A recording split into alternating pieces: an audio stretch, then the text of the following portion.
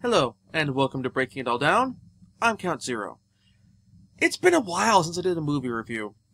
So, well, the Kawaii Dan review I did went over very well, and I feel like continuing with the samurai film tack, so let's take a look at the movie Sword of the Beast.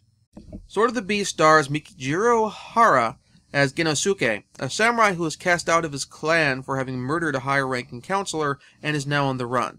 Pursuing him is the counselor's daughter, Misa, played by Toshii Kimura, and her fiancé, Daizaburo, played by Kantaro Suga, who are seeking revenge, and due to various structures of the clan system, cannot return to the clan until Genosuke is killed. While fleeing, Genosuke also encounters a farmer named Gundayu, played by Takeshi Kato. Realizing that Genosuke is a fugitive, Gundayu enlists him in his cunning plan to poach gold from a mountain owned by the shogun. As Genosuke could do with the money to fund his flight, he agrees to take part in this plan. So I have a question. This film sets up that the gold on the mountain is owned by the shogunate, and stealing, well, basically panning for gold on the mountain and prospecting is poaching from the shogunate. And it's kind of implied that, well, doing this any other mountain that has gold is prospecting from the shogunate and poaching from them, and thus get you the death penalty. It makes sense. At this point in feudal Japan, the shogunate also had a monopoly on foreign trade, and this related to their closed country policy when it comes to foreign trade, with like Western powers only being able to operate one factory in, not Nagasaki, but yeah, there was like one Dutch factory operating in Japan, and all point trade with China went through Nagasaki and similar sorts of things. So I understand that. That makes perfect sense considering my knowledge, based on my knowledge of Japanese society from the time, and the shogunate's basically solidifying power in itself to prevent any one clan or whatever from becoming a major rival for power. I get that. That makes total perfect sense. I completely understand it. But this leads to the film's plot hole. If the shogunate has a monopoly on gold mining and prospecting, wouldn't just the simple act of having gold dust on you, even if you're like well away from any mountain or anywhere else, signify that you were had in fact been poaching from the shogunate, and thus potentially put you at risk under the law, possibly even leading to you getting killed? Because theoretically, any gold dust would have to go through the shogunate and be converted into currency before being put into distribution. That seems weird. That as far as like, oh, I'm going to go poach gold from this mountain. It seems like the dumbest possible thing to do, because the moment you try to turn that gold dust into money, you run into problems. Anyway, Genosuke and Gundayu aren't the only people engaging in poaching on the mountain.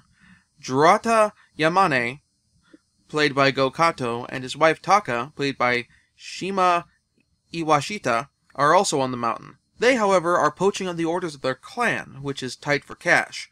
As with all secret missions, though, the usual disclaimer applies.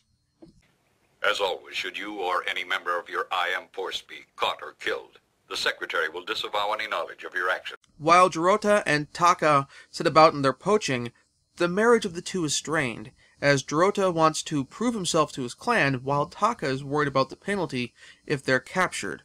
Further, Misa and Daizaburo are still on the hunt for Genosuke, and they're getting closer.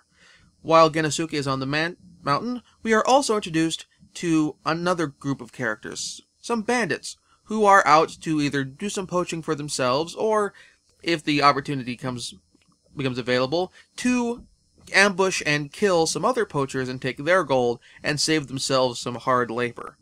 During this portion of the film, in flashback, we also learn Genosuke's somewhat tragic backstory. It turns out that he was duped by another clan member in killing the counselor, with promises that if the counselor were to die, then this other clan member would reform the clan and change it so advancement was based on merit, and thus Genosuke would be able to advance within the clan. This was, of course, all lies. This was done so that the person doing the killing could advance, at which point he would then turn on Genosuke and betray him to ultimately death. And thus, Genosuke was forced to go on the run based on, well, getting screwed. This all comes to a head when Genosuke learns that Jurata's clan plans to betray him in a similar fashion to how he was betrayed, and that once they deliver the gold to their clan members, then Jurata and Taka will be killed by the clan. So Genosuke decides to throw in with Jurata and try to save him from his own clan, and thus theoretically save him from this fate that he's stuck with, more or less. Unfortunately, Genosuke shows up too late, and Jurata and Misa are killed. So Genosuke takes on the clan members in a very impressive battle, and ultimately overcomes them. Meanwhile, Daizaburo and Misa end up encountering the bandits, and, well, they're separated, and Misa is raped. Genosuke comes across Misa and her attackers and kills the bandits handily. Afterwards, the two realize, basically, that the clan system has betrayed them all. Under the code of laws of feudal Japan at this time, women who were raped could not return home to their clans, which means even if Misa and Daizaburo got their revenge, if they killed Genosuke right there, they would never be able to return home. And thus, recognizing the hypocrisy of the clan system, the two, well, sort of three, go their separate ways, and the film ends. So, this film is in the Criterion Collection for a very good reason. It is an excellent film. The performances of the actors in this movie for the characters are very well done, the story is well written, and it features some themes like betrayal and the corruption inside the feudal clan system that director and writer Hideo Gosha would, and I apologize for mispronouncing his name, would revisit in his later work, which hopefully I will get to at some point. This film is, in addition to being on DVD and being able to purchase as part of the Criterion Collection, is also available for streaming on Hulu, which means there's really no good reason for you not to see this unless you're not in the United States and can't watch Hulu, or at least can't watch the Criterion Collection's programming on Hulu.